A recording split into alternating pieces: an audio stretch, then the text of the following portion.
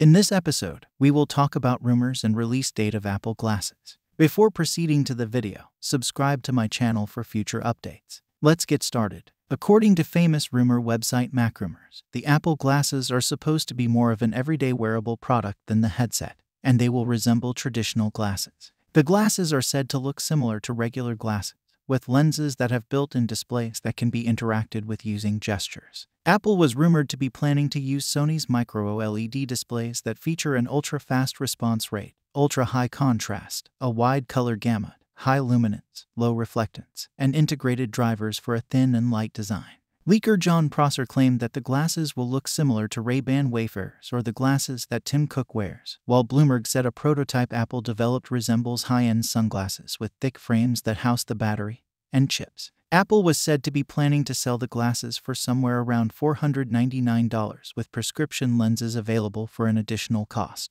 In the last, if we talk about release day, according to Tom Sky, analyst named Jeff Pu originally claimed that the Apple glasses could launch in late 2024, alongside a second-generation version of the Apple VR, AR headset. However, the analyst has since pushed back his release date estimate to 2026. So that's all for today. If you enjoyed our video, leave a like and subscribe to my channel for future updates.